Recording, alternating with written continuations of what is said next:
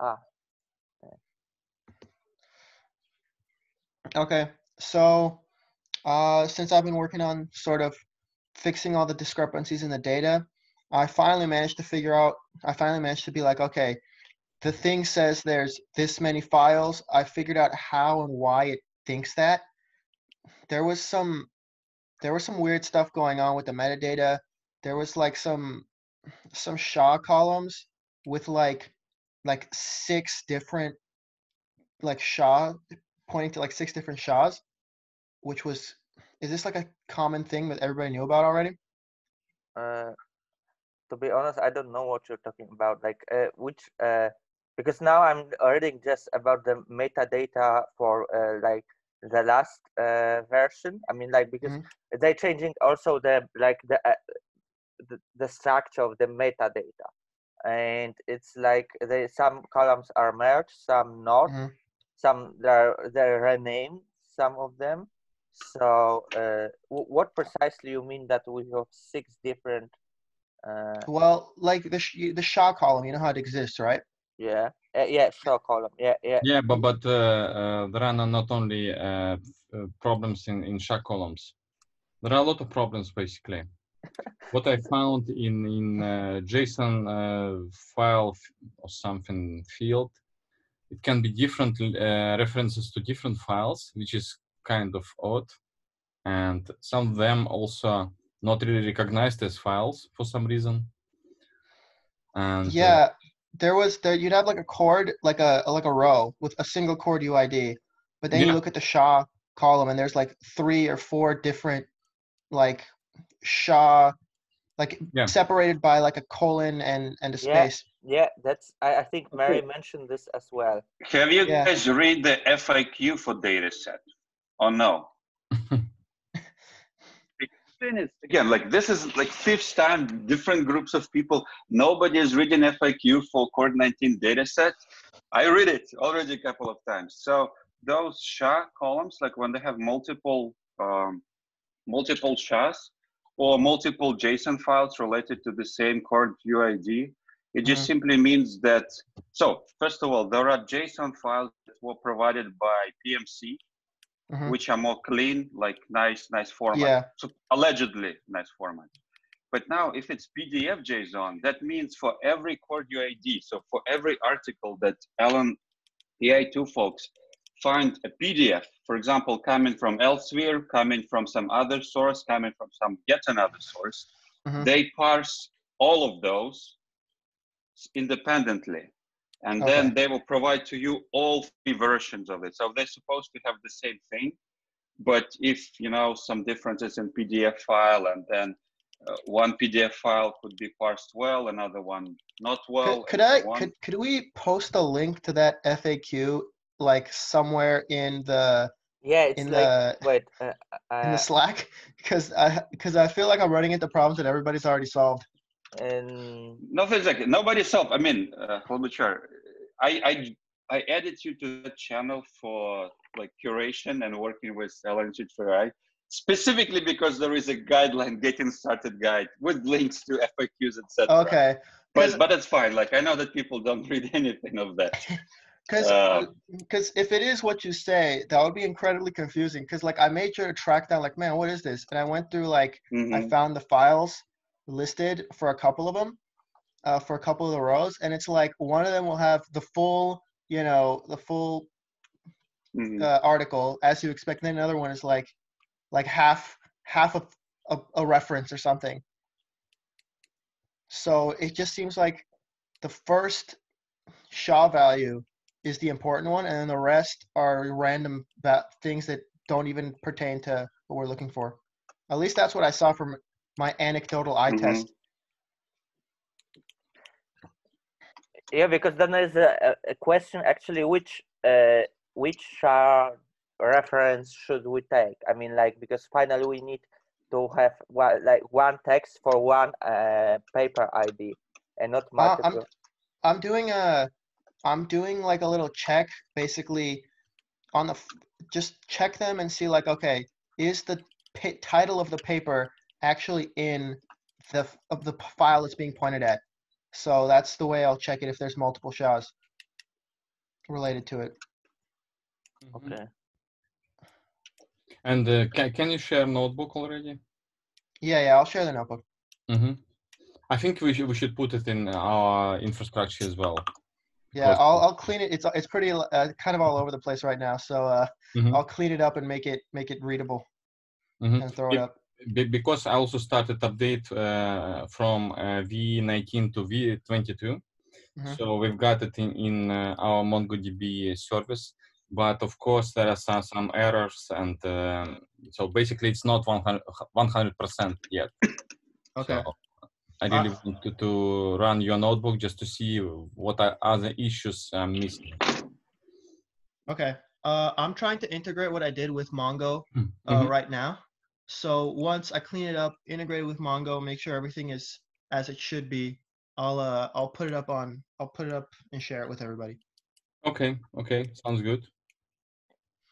And from Also, sorry, just like regarding the quality of data from Alex, I've got like an example of how to create. So Alex from TaskTies, he was working with V9 dataset and from like querying from Elasticsearch some of the sentences that they needed to process, and he find a set of really like odd sentences. So something was wrong in the result in the end, and then he kind of like take those core UIDs, queries our like the latest version of what we have in MongoDB, and essentially like it's a collection of documents with some odd sentences or something like this. So in a sense, like a test, not a test case, but like a data set of like bad examples of data. So I could share it with you, Klobuchar, if it makes sense for you to also kind of, here is a real world example that people are complaining about regarding like quality of data for whatever reason. I'll take, share that. I want to take a look at that and see what's going on there. I'll try to ensure the quality of the data, so when we get into actually making the search engine, or continuing to work on the search engine, it'll be a lot easier for everybody. Yeah, and from my side, I'm trying now to merge, because if we deprecated data frame, pandas data frame, as a kind of a general data structure we're using to collect things. I would like to, I'm doing now a kind of a merge of all three notebooks for sentences, data, sections, and entire docs, because actually if we put everything in MongoDB, it's enough to have IDs of sections or papers and Lucas, it's already there.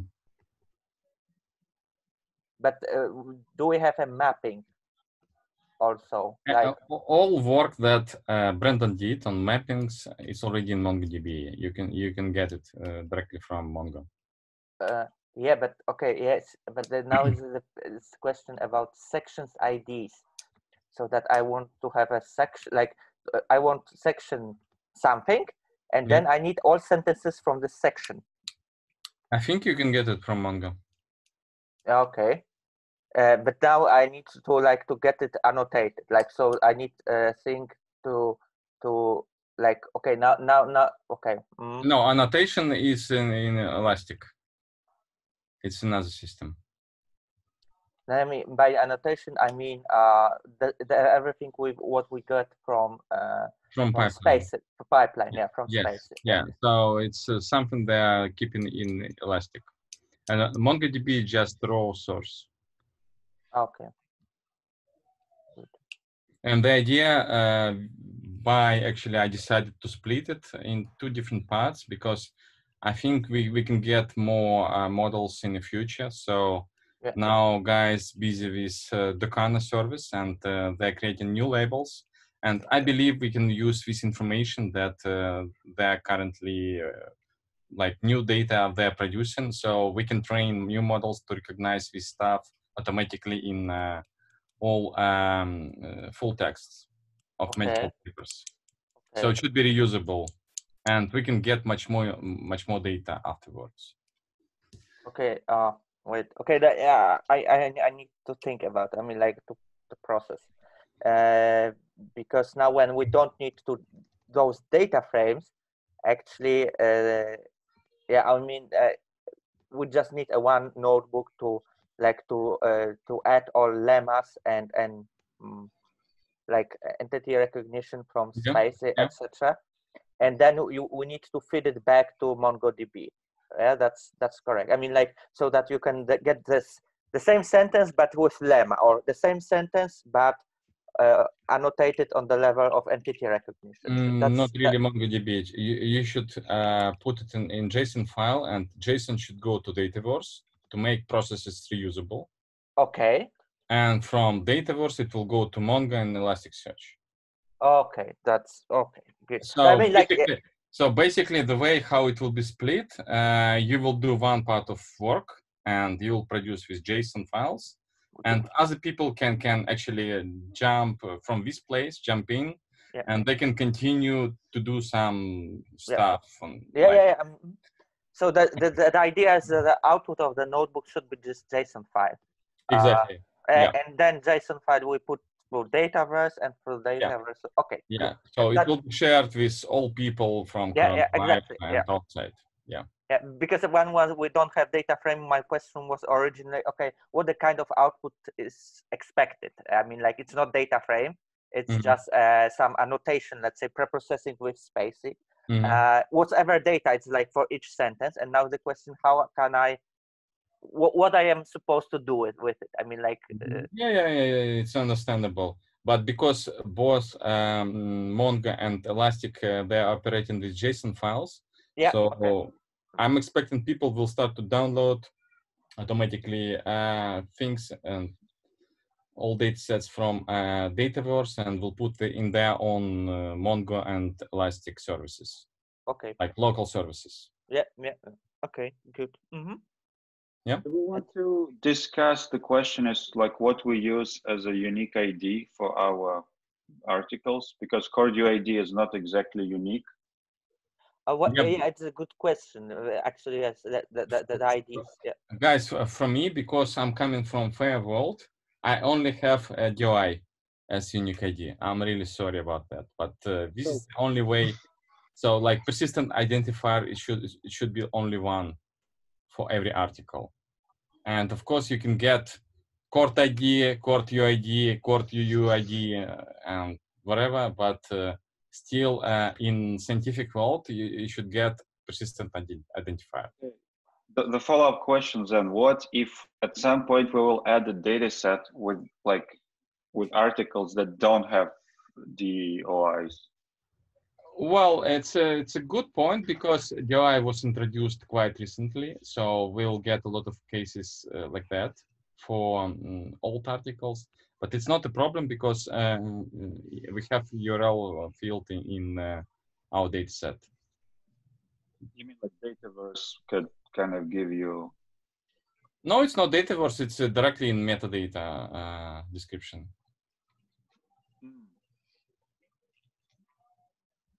I mean, like just like when we build it like this pipelines, let's say again, notebook to enrich spicy vectors for something.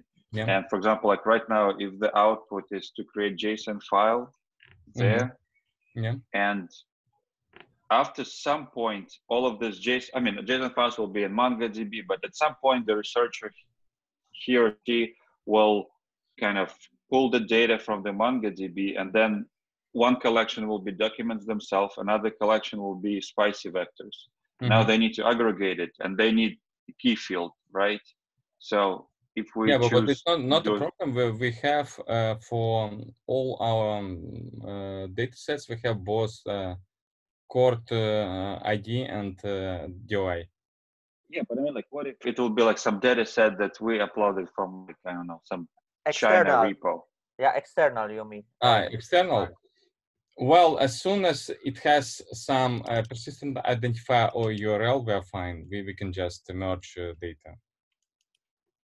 Yeah, but I mean, like, our pipeline will kind of rely on DOI like as this key. Not necessarily. No, we need to. Not necessarily. In MongoDB, it's just an extra key to query. No, I understand all of this, but I'm talking about researcher who is just simply, okay, here is the guideline how to upload, like to get data from our data infrastructure. They do all of this, right? And then in that guideline, like, oh, here is the key we use. The unique identifier is not CordUID because it's not unique, it's DOI. Yeah. And then, you know, we could just kind of like how to deal with that when we're missing DOI for some documents. Like, I mean, I saw that in Dataverse, it kind of provides you with some ephemeral DOI, which is again not. It's a temporary at the moment because we need to be established organization to get real DOI. No, I understand, but like, can it be used as this unique one within CoronaWhy, and then at some point, was it not a good idea? As temporary inside of CoronaWhy is fine, but not for outside world. No, for outside world, we should use URL.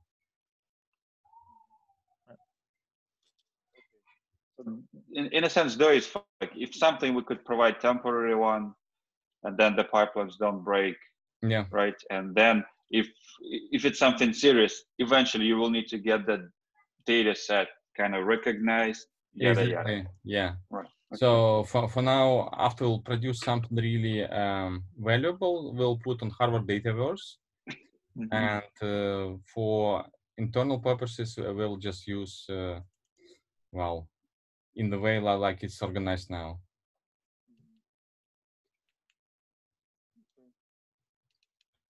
I think we have a good solution for all of that. Okay. Okay, so maybe some other question. I mean, like, if there are questions about this, still, I think, or other questions about anything related to search engine that is not still a search engine. And Lucas, I have a question for you. You said you will work on parallel. Yeah.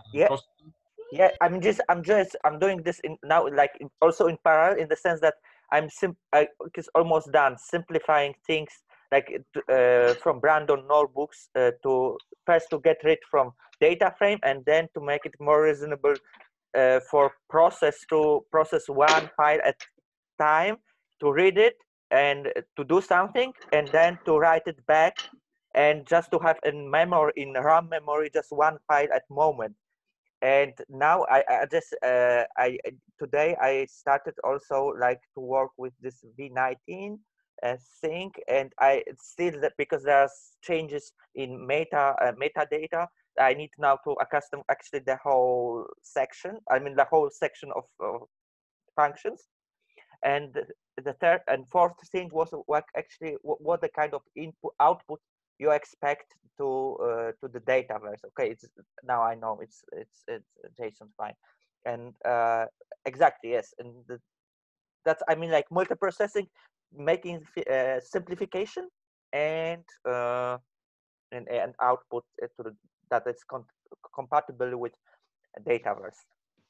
That's it's answer to your question. I mean, yeah, and yeah, and in terms of I think it will be relatively fast, because actually the fact that it was so slow with Brandon notebook was because of the memory consumption, and the fact that actually you cannot start so many things at once. And I mean, it was like, I mean, we talked already about it. Still some questions from anyone to anyone? Okay, so my proposal would be, so we can free us from ourselves, and so we we will see each other on Tuesday. I think it's 2 days. It's enough to to consume and to digest those things, and we have always Slack to communicate.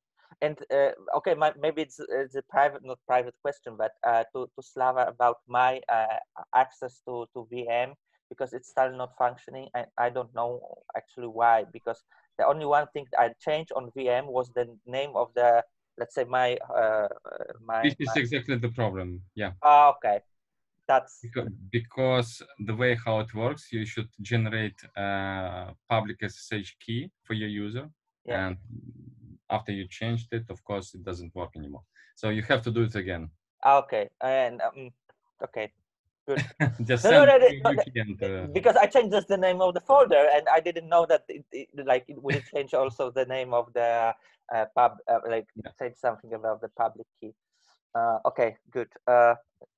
I suppose this, but I wasn't sure because it was too stupid for me. Just the fact that I changed the name of the folder does something about public key. Okay. Okay, good. So have a nice evening, morning, day, night, and we see in 2 days. See ya. Thanks a lot.